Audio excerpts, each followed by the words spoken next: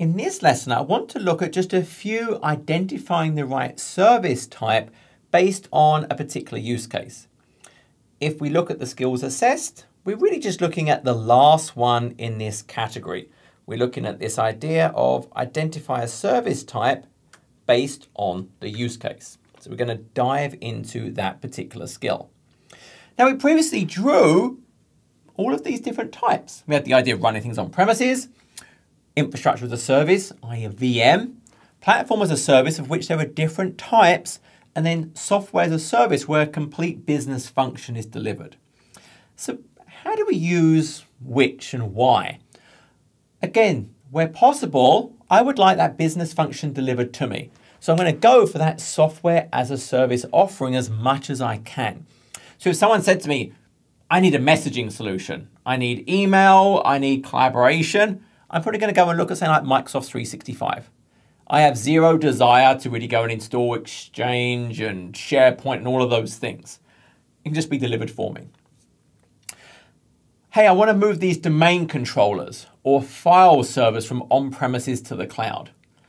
In this case, if I still need that type of service and I'm kind of lifting and shifting, that probably is not going to run in an app service or even a container. I'm probably going to use a virtual machine. So if I have some requirement that I need still direct access to the operating system and full access and full control of the OS, that's going to be IaaS. I need to run it inside a virtual machine. If I have something that is maybe a web service, hey, I'm running Apache Tomcat, I'm running IIS on Windows, and I want to move this to Azure, and I really want to try and minimize the amount of responsibility I have. Anytime you see web-based, that's probably a nice thing for Azure App Services that will run as part of an app service plan. If I have a scenario where I want to run a single container, I just have some Docker image that I need to run, that could be an Azure Container Instance. But if we say we have some microservice-based architecture that's using containers, but I need auto-scale capabilities, I need richer networking integration, I need to have these larger scale deployments, so I need an orchestrator. Well, Kubernetes is kind of the gold standard in container orchestration. So the AKS, the Azure Kubernetes Service, would most likely be what we're going to do if we have any kind of container-based workload we need to run in a full, rich Azure environment. There are other ways to run containers. I can even run containers as part of an app service plan. But if we talk about the core key service, typically, it's going to be AKS.